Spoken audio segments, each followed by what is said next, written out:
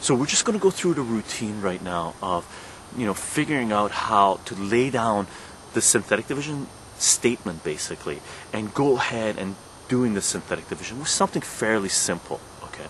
And, watching out for expressions like this where your constant in front of the x is not just 1. When you get an expression like this, if they ask you to do synthetic division, this is what you're going to have to end up doing. You take the numbers, the coefficients in front of the x terms, and the constant back here. So you take all the numbers, you forget about the x's, right? You forget about the variables. You take all the numbers and you lay them down, okay?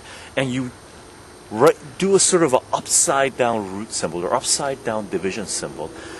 And what you have to do with this guy is you're going to have to set this equal to 0 and move it over so it's x equals whatever the number is, which is going to be -1/3. And we're going to take all the coefficients and lay them down here and, set up our synthetic division statement and go ahead and start doing the synthetic division.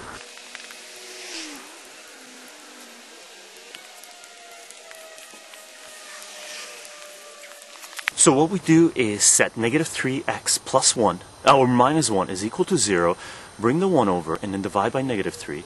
So what we have is x is equal to -1/3. You take this guy and you move it up there. You lay down and this is your synthetic division statement. This is the way you lay out your problem, okay? You do sort of an upside down division symbol, just a, semi-box or half of a box, right? You take all the numbers in your numerator, right, in what you have in the fraction up top, and you put them all down there, okay? Now keep in mind, the sign in front of the numbers, always go with the numbers, and if you have any missing x terms, you have to put a place marker there, right? So if this was -3x² plus 5, that would have been, if you were missing the middle term, the x term, you would have had to put a 0 instead of the 5 here, because you need your polynomials, your numerators, to be in descending order, first of all, and you need them to be in order. So if you have, x to the power of 5, the next one has to be x to the power of 4, x to the power of 3, x to the power of 2, x to the power of 1, and your constant term. If you're missing any of the powers, any of the terms, you're going to have to put a 0 marker there. Okay, and we'll do a couple of examples that way where you see what the place markers are. Right now, we're not missing any terms. It's all in descending order, and we don't have to put any place markers. So you take all the numbers, you lay them down there. This is the way synthetic division works. You're going to take the first number, the one in the coefficient in front, the highest power, and you're going to put it down here. This number here, so it's -3 is going to come down here. -3 is going to multiply this guy. So this guy here multiplies all the terms, and the multiplication result goes up here, and you add up these terms here, and that comes here, and you continue to do the same thing. So basically, the motion that you're going through is this guy coming down, going like this. So it's a sort of a zigzag. Ding, ding, ding, ding, ding, ding. So what we do is the -3 comes down. -3 times -1/3 goes up there. Now -1/3 times -3 is going to be +1. 5 plus 1 is going to be 6. -1/3 times 6, that's going to go up there. Now -1/3 times 6 is going to be -2. And we put that there, and 2 minus 2 is just going to be 0. So what that means is that guy is a factor of that guy because our remainder is 0. Our remainder is 0. That means if we sub in x is equal to -1/3 for all the x's in the numerator, the answer is going to equal 0, which means this guy is an x-intercept. That's where it crosses the x-axis. That's where y is equal to 0. Now we've talked a lot about this, doing the synthetic, doing the polynomial long division, and doing the factoring stuff, right? So this should be fairly familiar to you. Just doing a little quick recap. Okay. So what ends up happening if we think about the polynomial long division? Our terminology. This guy is our d of x, right? It's our divisor, right? This guy up here is our dividend, is our product, is p of x. That guy up there, right, is our polynomial. This guy is our remainder. Whatever ends up being the last term in the synthetic division, right? That's going to be our remainder. Right now our remainder is equal to 0. And these guys, negative 3 and 6, that's our quotient. And the way it works is, right now, we took an x to the power of 2 and divided an x into it, right? That means we've reduced this power by 1x. So this guy becomes negative 3x plus 6. If this guy was x to the power of 5 in the top, and we're dividing an x into it, this term would have been negative 3x to the power of 4. So every time you do a synthetic division, every time you divide an x into the top, what it does, it kicks down the power by 1 order. And all you do is, these numbers here, no matter how many you get, all they are, you start off with the next order, descending order, right? So if that was an x to the power 5, the first one would be x to the power 4, and then x to the power 3, x to the power 2, x to the power 1, x to the power of 0, which is your constant, right? Right now, this one, we started off with x to the power of 2, divided an x, so that just means there's an x here, right? So it's negative 3x plus 6. This becomes our quotient. What this means is if you brought the negative 1 over 3 over, this would be x plus 1 over 3. So if you multiplied x plus 1 over 3 by this guy, you would get the original polynomial. If you multiplied negative 3x plus 6 by x plus 1 over 3, you would get back our original polynomial, right? Here's the problem when you're doing synthetic division, when the number in front of the x is not 1, but some other number. Now, we got this quotient out. We got this result out with a remainder of 0. This is the problem. If we took this guy and multiplied it by negative 3x plus 6, we wouldn't get that guy up there, because negative 3x times negative 3x is going to be 9x squared, which obviously is not what's in the top. So this is what you really have to watch out for whenever you're doing synthetic division, when a number in front of the x is not 1. When you do this division, you might end up with a quotient that, if you multiply that quotient with your original expression here, you're not going to get the top guy.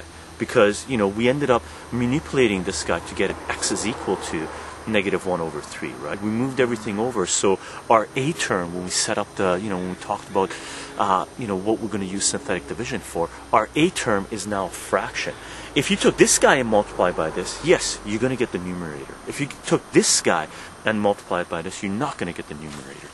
When you get something like this, you have to visually check to see if you multiply this by this, if you're going to get that guy, okay? And if you realize that this guy times this guy doesn't give you the top guy, take a look at this guy and take out a GCF. And you're going to have to make a decision of taking out something that's going to convert this to an expression where if you multiply it by what you had in the denominator, is going to give you the original expression.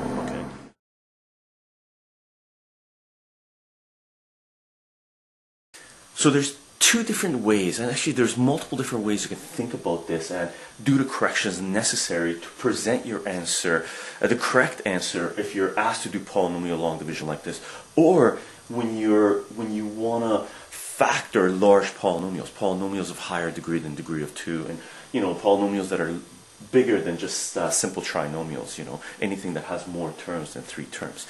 Basically, the two different methods that you can think about in presenting the right answer, getting the right answer after you do your synthetic division are the following. The first one is, all you got to do is look at the number in front of the x when it's not a 1, take this number and divide your quotient by this number. So the first way you can do this is the following. You can take negative 3x plus 6 and divide it by negative 3. And what happens is, if you take out a GCF from the top, it's going to be, well, the GCF that you need to get rid of your negative 3, right? You could take out a 3 from this, but what you would end up is, you would have you would have negative x plus 2, and there's going to be a 3 up front, and that's not going to get rid of your negative 3 in the bottom. So what you're going to do is sort of a decision that you're going to have to make, right? And there's a lot of decisions that you can make when you're doing mathematics, when you're doing simple, simplification, and you're running through algorithms that make your life easier. And the more you do, the easier it gets, right? So initially, if you take out the wrong thing, don't worry. What's going to happen is you're going to have to take out another factor to get rid of whatever's going to be left in the denominator. But the more of these you do, the better at it you're going to be, okay? So right now, we have a negative 3 in the denominator because that was our, b term, whatever our coefficient in front of the x, right? So what we're going to do is take out a negative 3 from here. So this turns out to be, negative 3 comes out, and if you take out a negative 3 from negative 3x, it becomes x, and if you take out a negative 3 from positive 6, it becomes negative 2. So negative 3 up top can kill negative 3 in the bottom. So this guy kills this guy. So your final answer for your quotient, when you take this polynomial and divide it by this polynomial, is going to be x minus 2. Right? And that's the first way you can think about it. The second thing you can do is take a look at what we have here is x plus 1 over 3. Then what you can do is take out a GCF from this and just take that GCF and multiply it with this guy, which is really the same thing that we did here, but it's just another way of thinking about it. So what you can do is the following. You can take negative 3x plus 6 and take a look at this guy, and you know there's a 3 in the denominator here, right? So you want to get rid of that 3. And what you're going to do is GCF out the largest thing possible. And in general, for the quotients, you want the x term, or for terms like this, if you can get this guy, the x, to be positive, then that's what you want to do, right? So you're going to take out a negative 3x. And again, that comes out to a sort of a decision that you're going to have to end up making. Because if you only take out a 3 and multiply it by this guy, the 3 is going to come out here and multiply this guy. And that's going to be 3x plus 1. But that's not what we had in the denominator here. So you're going to have to go back and factor out a negative 1 and redo the thing. So again, the more of these things you do, the better you're going to become at it. So it's a decision that you're going to have to make, right? So you're going to have to look at this guy and say, this is what you want to get out from this guy, because this is really what you're dividing that guy with, right? So if that's negative 3x minus 1, what you want this guy to be is negative 3 here. So what you're going to do is take out a negative 3 from this guy. So what ends up happening is you have your quotient, you got negative 3x plus 6, and this guy times this guy times this guy gives you your original polynomial. But this guy, doesn't appear here anywhere, right? So what you're going to do is try to convert this into this. And the way you're going to do it is you're going to factor out, GCF out, a negative 3 from this. So you factor out a negative 3 from this guy. That's going to be negative 3 coming out of this. Again, it's going to be x. Negative 3 coming out of this. Again, it's going to be x. And negative 3 coming out of 6 is going to be negative 2. And then what you're going to do is going to take this guy, and multiply it inside this expression. And what's going to happen is you're going to get x minus 2, and negative 3 times x is going to be negative 3, negative 3x, and negative 3 times 1 over 3 is going to be negative 1. And now this expression is equivalent to this expression, and this guy times this guy would give you your numerator up top there. And to write your answer for this, if this was straight out division, this divided by this, your answer would be x minus 2. X minus 2. It would not be this guy, because this guy times that guy does not give you that. Okay? Watch out for these types of questions. Be careful with these. You might get them.